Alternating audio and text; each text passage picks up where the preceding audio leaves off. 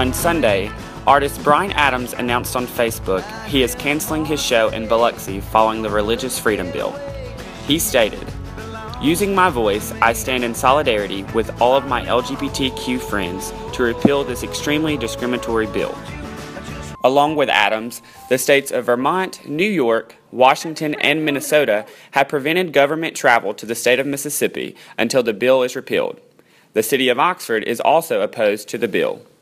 Square Books released a statement that will be placed in their store called "All Are Welcome Here."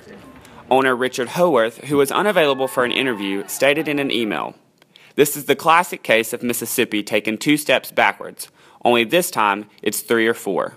Despite the controversy, Governor Phil Bryant is standing firm with his decision of signing the bill. Protects the religious freedom of people who have deeply held religious beliefs, and so did the legislature, and so the majority of the people of the state of Mississippi, so we signed it in. Friday, the Ole Miss community was directly affected by House Bill 1523.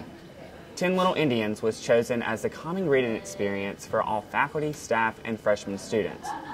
Author Sherman Alexie tweeted, "I'm canceling my appearance at Ole Miss and will not make any further appearances in Mississippi until the anti-LGBT law is repealed." Dylan Lewis, NewsWatch Ole Miss.